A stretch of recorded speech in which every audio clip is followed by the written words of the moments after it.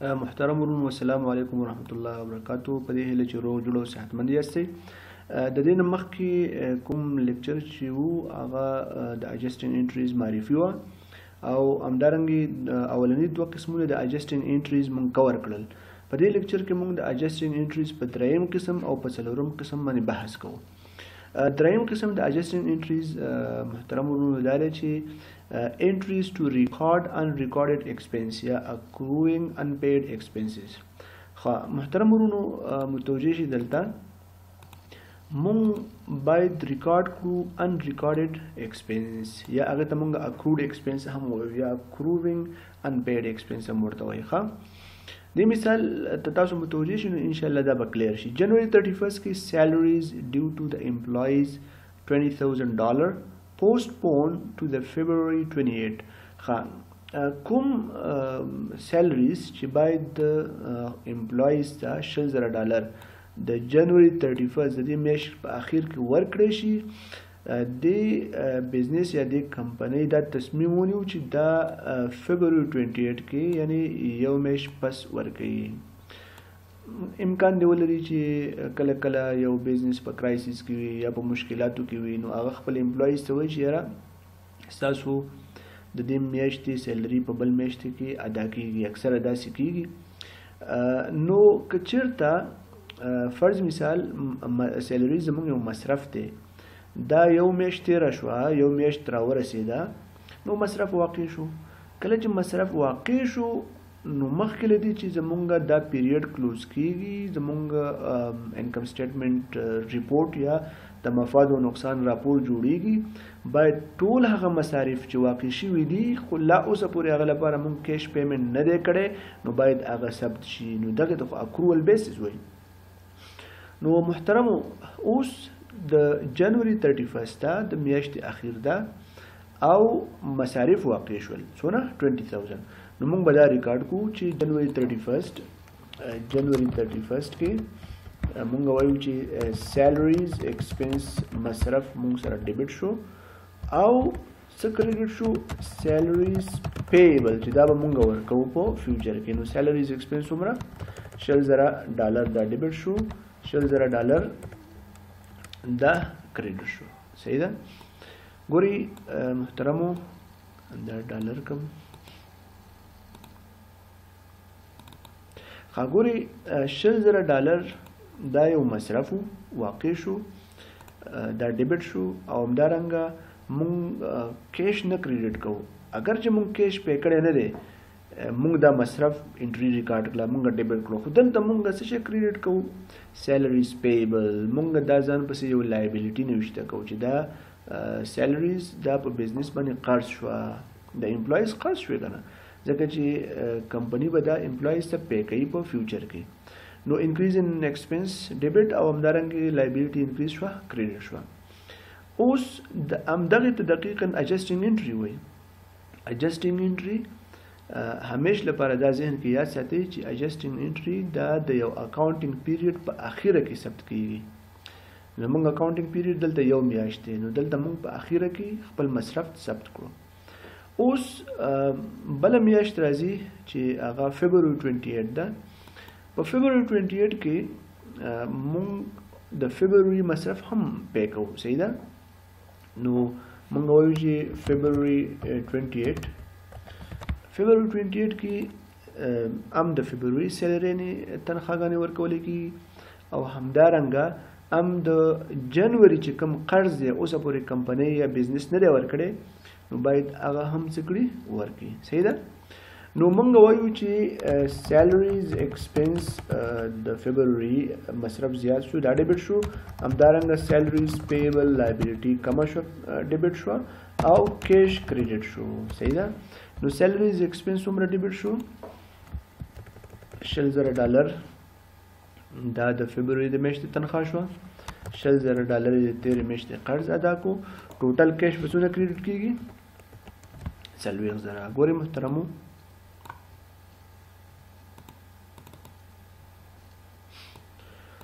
په دې مثال کې سیلریز مصارف زیات شول ډیبټ شول، همدارنګه لایبیلیټي زمونږ کمه شوه د تېرې میاشتې قرضه مونږ ادا کړه نو کمه شوه دا ډیبټ شوه او کیش مونږ سره کریډټ شو 40,000 یعنې تاسو ویلی شئ چې دغه 40,000 ډالر کیش چې کم شو مونږ پیمنټ وکړو په دې کې 20,000 مونږ د فبروري مصرف ادا کړو او 20,000 دا په بزنس باندې د تېرې میاشتې قرضه وه دا یې ادا کړه.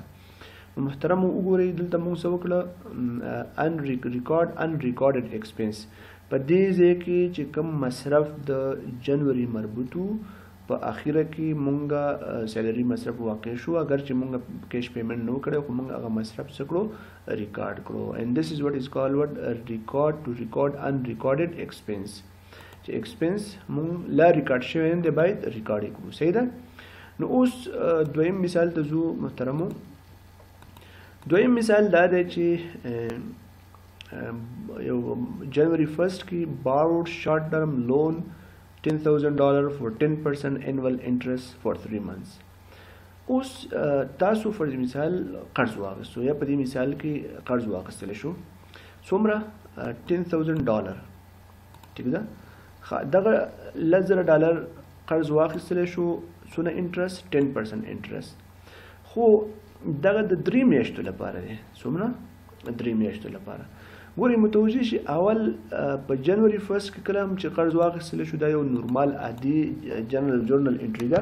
نو جنوري 1 کې به تاسو نوشته کوئ چې کیش ډیبټ شو څومره $10,000 همدارنګه نوټس پیبل کریډټ شول چې دا قرض تا واخیستو $10,000. نو ګورئ انکریز ان ایسټ ډیبټ او انکریز ان لایبیلیټي څه شوه کریډټ. یو میاشت پس دغه فند یا دغه پیسې مونږ په دې خاطر باندې واخیستې چې زموږ ضرورت دی ورته خو دا مونږ په انټرست اخیستې دي 10% انول انټرست. یو میاشت چې کله تېرېږي په دې معنی باندې چې دغه پیسې مونږ یو میاشت استفاده کړې او د انټرست په مونږ باندې واوښتو. نو کله چې انټرست واقع شي انټرست څه شي مصرف دی. نو باید جنوري 31 کې سره د دې چې لا انټرست مونږ پې کړی نه دی دا انټرست به مونږ په اخیره کې ورکوو کله چې مونږ قرض واپس کوو خو انټرست خو واقع شو که نه. نو کله چې انټرست واقع شو نو دلته مونږ په جنوري 31 کې د انټرست مصرف ریکارډوو. نو جنوري 31 کې مونږ وایو چې انټرست ایکسپنس ډیبټ شو او مونږ څه کریډټ کوو انټرست پیبل ځکه چې دا به مونږ آینده کې ورکوو. څونه انټرست ایکسپنس د یو کال 10% دی صحیح ده. نو په دې معنی باندې چې 10% of 10,000 د یو کال $0 راځي. چې د $0 د یو کال شو نو د یوې میاشتې به مونږ څونه راوباسو نو تاسو $0 تقسیم 12 یعنې په دې معنی باندې چې د یوې میاشتې انټرست په مونږ باندې چې واوښتو هغه 3.3 دی. دغه مونږ سره دا په مونږ باندې انټرست شو صحیح ده. په دې هیله چې تاسو په دې باندې سر خلاص شوي وي. ګورئ یو ځل بیا انټرست ایکسپنس مونږ سره ډیبټ شو ځکه مصرف زمونږ جنوري میاشتې مونږ کومې پیسې قرض اخیستې وي هغه مونږ استفاده کړې د هغې په مونږ باندې یو چارجز تثبیت شو چې هغه انټرست وو انټرست واقع شو خو لا مونږ ورکړی نه دی. د جنوري 31 دی د اکاونټینګ پیریډ اخر دی. نو مونږ قانون لرو چې اکاونټینګ پیریډ کله ختمیږي نو باید مونږ وګورو هغه مصارف چې واقع شوي وي لا مونږ ادا کړي نه وي ریکارډ یې کړو. نو د هغې په ضمن کې مونږ سره یو انټرست ایکسپنس دی چې واقع شو څونه واقع شو د یوې میاشتې په مونږ باندې $3.3 ایکسپنس راغلی دا مونږ ډیبټ کړو خو دا به مونږ په آینده کې ورکوو. نو په دغه خاطر باندې مونږ انټرست پیبل کریډټ کړو چې دا مونږ پسې لایبیلیټي شوه. نو محترم ورونو ګورئ دلته تاسو دا زده کړه چې څنګه مونږ کولی شو هغه مصارف چې د یو اکاونټینګ پیریډ کې ریکارډ شوي وي د اکاونټینګ او لا پې شوي نه وي د اکاونټینګ پیریډ په اخر کې هغه مونږ څه کړو ثبت کړو. نیکسټ څلورم نمبر انټري دا د انټریز ټو ریکارډ unrecorded revenue یا accruing uncollected revenue د accrued revenues هم وایي. محترمو په دې څلورم نمبر قسم کې دا خبره ده که چیرته د یو اکاونټینګ پیریډ په دوران کې د یو د محاسبې یا د حساب کتاب چې کوم ټاکلی مدت دی د دې په دوران کې مونږ عواید ګټلي وي یعنی زمونږ ریونیو عواید واقع شوي وي خو لا مونږ کیش لاسته نه دی راوړی داسې ډېر زیات کېږي. نو مونږ باید مخکې له دې چې بل پیریډ ته لاړ شو خپل اکاونټینګ پیریډ کلوز کو خپل انکم سټیټمنټ ریپورټ ډیولپ کوو نو د هغې نه مخکې باید هغه عواید ټول چې واقع دي او لا اوسه پورې ثبت شوي نه دي باید ثبت کړی شي. ګورئ دې مثال کې جنوري 1 کې ABC contracted to provide services for 2 months. ABC یو کمپنی ده هغې قرارداد وکړو چې دوی به خدمات ورکوي د 2 میاشتو لپاره جنوري او فبروري. صحیح ده. فرض مثال زه یو چا سره قرارداد کوم چې زه به تاسو ته 2 میاشتې کار کوم. صحیح ده. for which the cash 6000 will be received at February 28 چې کوم لپاره به کیش په اخیر کې راځي. نو زه قرارداد کوم چې زه به تاته فرض مثال یو ټیوشن در کوم زه به تاته یو ټریننګ در کوم 2 میاشتو لپاره خو چې کله ټریننګ کمپلیټ شي بیا به ماته پیمنټ کوي. صحیح ده. this is quite common. دا اکثره پروجیکټس هم داسې وي USAID پروجیکټس اکثره داسې وي چې کوم کمپنیز یا کوم ارګنایزیشنز چې د USAID پروجیکټ واخلي نو هغوی خدمات وړاندې کوي نو هغوی ته په مایلسټون کې پیسې راځي یا په اخره کې کله چې پروجیکټ کمپلیټ شي یا یو مایلسټون کمپلیټ شي هغې نه پس په اخره کې هغوی ته کیش راځي. نو په دې ترتیب باندې مونږ وایو چې په جنوري 1 کې چې ABC کمپنی د 2 میاشتو لپاره به کیش اخلي $6000. اوس یو میاشت فکر وکړئ د جنوري 1 کې دلته هیڅ کوم یو انټري نه ریکارډ کیږي ځکه چې جنوري 1 کې دلته یو قرارداد تاسو وکړو یو فاینانشل ایونت دلته نشته دی یو څه ایکسچینج اف کیش نشته دی. صحیح ده. نو په دې وجه باندې د جنوري 1 انټري نه لري. کله چې جنوري 31 شي یعنی یو میاشت پس نو یو میاشت پس د قرارداد په حساب باندې 2 میاشتې کار دی نو جنوري کار کمپلیټ شو یعنی خدمات وړاندې شول چې وړاندې شو په دې معنی باندې چې ABC کمپنۍ خپل د جنوري عواید تثبیت کړه عواید وګټل واقع شول عواید خو لای ریسیو کړي دي هغه به په آینده کې څه کوي لاسته راوړي. نو په جنوري 31 کې باید ریکارډ کړي چې اکاونټ ریسیویبل څه ډیبټ شو اکاونټ ریسیویبل ډیبټ شو او دا پیسې به په آینده کې راځي سروس دی نو سروس ریونیو کریډټ. صحیح ده. که چېرته سیل وي نو سیل کریډټ هر ټایټل چې وی تاسو کولی شئ استفاده کړئ مهم نیچر او اکاونټ دی. نو اکاونټ ریسیویبل ډیبټ شو څومره ډیبټ شول د 2 میاشتو $6000 د یو میاشت کېږي $3000 او موږ په خپل ریونیو کې $3000 څه کړه اضافه کړه. ګورئ اسانه خبره ده مستقیما موږ ریسیویبل ډیبټ کړه او په خپل ریونیو کې موږ $3000 اضافه کړل. صحیح ده. ګورئ محترمو اوس فبروري راله یعنی یو میاشت بلم تیره شوه.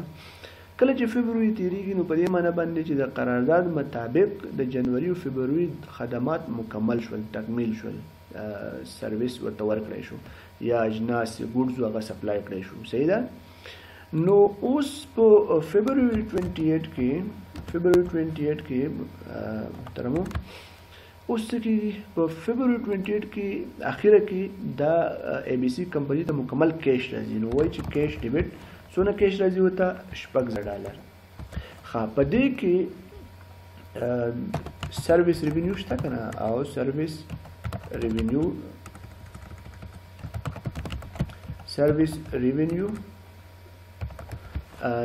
دا څونه ده دا د دې میاشتې $3000 او همدارنګه اکاونټ ریسیویبل دا جمع شو د تیرې میاشت هغه څونه دی $3000. ګورئ محترمو دلته د فبروري 28 کې $6000 کیش راځي ABC کمپنی ته. په دې $6000 کې $3000 دا د فبروري د میاشتې عواید دي ځکه چې دا د فبروري میاشت کې وګټلې ریونیو ده او دغه $3000 دا هغه ریسیویبل هغه پیسې جمعواري شوې چې کوم ABC کمپنی په جنوري کې ګټلې وي خو اوس ورته راغلي. صحیح ده. نو په دې هیله باندې چې تاسو په دې اول مثال باندې پوه شوي وئ چې څنګه مونږ کانټراکټ کوو د کانټراکټ په اخره کې مونږ ته پیسې راځي. نو هره میاشت کې چې مونږ څونه خدمات فراهم کوو باید همغه میاشتې ریونیو مونږ څه کړو تثبیت کړو بیا په اخرنۍ میاشت کې مونږ کیش اخلو نو کیش ډیبټ کوو او همدارنګه د هغې میاشت ریونیو او د تیرو میاشتو اکاونټ ریسیویبل به څه کېږي کریډ کېږي. اوس راځو دې بل مثال ته. بل مثال دا دی چې جنوري 1 کې ABC lent money $10,000 for 10% annual interest for 3 months. مخکې قرض اخیستی اوس یې قرض ورکړه. ګورئ دا ځلې ABC کمپنۍ $1,000 قرض په 10% انټرست باندې ورکړه. صحیح ده؟ څونه وخت لپاره؟ 3 میاشتو لپاره. جنوري 1 نو په جنوري 1 کې چې تاسو قرض ورکړو نو باید په جنوري 1 کې یو انټري ریکارډ شي. نو جنوري 1 کې مونږ وایو چې څه ډیبټ کیږي؟ قرض چې ورکړي نوټس ریسیویبل. صحیح ده؟ شارټ ټرم لپاره قرض ورکړی شو، نوټس ریسیویبل ډیبټ شو، او کیش کریډټ څومره؟ $1,000. ښه ګورئ ولې نوټ ریسیویبل ډیبټ شو؟ ځکه نوټ ریسیویبل ایسټ دی، زموږ ایسټ زیات شو او کیش کم شو. یو ایسټ کم شو بل ایسټ زیات شو. اوس کله چې یو میاشت تېرېږي نو موږ چې چاته قرض ورکړی دی نو په دې معنی باندې چې قرض خو موږ چې ورکوو خو انټرست پې اخلو.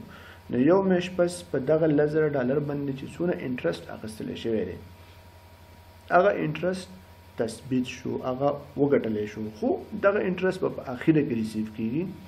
نو په دې خاطر باندې په جنوري 31 کې مونږ وایو چې انټرست ریسیویبل. صحیح ده؟ انټرست ریسیویبل دا څه کېږي؟ ډیبټ کېږي، یا مختصر ولیکو چې ځای شي انټرست ریسیویبل ډیبټ کېږي. صحیح ده؟ او څه کریډټ کېږي؟ انټرست ریونیو. نو زموږ لپاره انټرست ریونیو څه کېږي؟ تثبیتېږي. نو موږ وایو چې انټرست ریسیویبل ښه د اینول انټرست $1,000 10% 1 year انټرست 1000 کېږي، او بیا 1000 به موږ راواخلو هغه به تقسیم کړو په 12 باندې د یو میاشت کې 3.3. نو انټرست ریونیو هم 3.3 کریډټ کېږي. ګورئ محترم ورونو ډیره انشاءالله مشکل نه لري، ډیر آسان دی. هغه داسې ده چې مونږ وایو چې کله مونږ قرض ورکړو نو اول مونږ دا ریکارډو چې مونږ قرض ورکړو نو نوټ ریسیویبل ډیبټ کېږي، زمونږ کیش کمیږي. یو میاشت پس قرض په دې خاطر باندې ورکړی شوی دی چې په دې باندې مونږ ته ریونیو راځي. نو یو میاشت چې مونږ پیسې ورکړلې په هغې باندې مونږ ریونیو وګټله څونه؟ 3.3 خو دا موږ ته اخر کې راځي. نو اکاونټ د اجسټینګ انټري وایم دی ته چې د اکاونټینګ پیریډ په اخر کې مونږ ګورو که مونږ ریونیو لرو او مونږ ته راغلی نه وي نو باید مونږ ریکارډ کړو. نو چې هغې مونږ دلته اوس ریونیو څونه لرو؟ 3.3 انټرست مونږ ګټلی دی خو راغلی نه دی، نو مونږ ډیبټ کړو او مونږ په ریونیو کې خپل ورسولو. کله چې مونږ ته انټرست په اخره کې راشي نو مونږ هغې وخت کې خپل کیش ډیبټ کوو. صحیح ده؟ او همدارنګه مونږ دغه انټرست ریسیویبل هم کریډټ کوو، انټرست ریونیو د هغې په پیریډ هم کریډټ کوو او نوټ ریسیویبل هم کریډټ کوو. صحیح ده؟ نو محترم ورونو تاسو وګورئ دلته دا زده کړه چې څنګه په یو اکاونټینګ پیریډ کې که چېرته مونږ خدمات وړاندې کړي وي او مونږ ریونیو واقع شوي وي، لاسته م راوړی وي خو کیش نه وي راغلی، نو هغه مونږ څنګه ثبت کوو؟ نو هغه اخر د پیریډ کې چې هغه انټري مونږ ریکارډ کوو هغه ته اجسټینګ انټریز وایي، یا هغې ته وایي اکروډ ریونیو. نو اکروډ ریونیو مونږ باید په دې طریقې سره ثبت کړو. په دې هیله باندې چې انشاءالله تاسو 4 قسم د اجسټینګ انټریز باندې پوه شوي وئ. که بیا هم تاسو کومه پوښتنه لرئ نو کولی شئ چې مانه په ګروپ کې پوښتنه وکړئ یا د دې ویډیو لاندې په کامنټس کې مانه پوښتنه وکړئ. نو ښه وخت تاسو ته غواړم. ویش یو ګډ لک. السلام علیکم ورحمت الله وبرکاتو.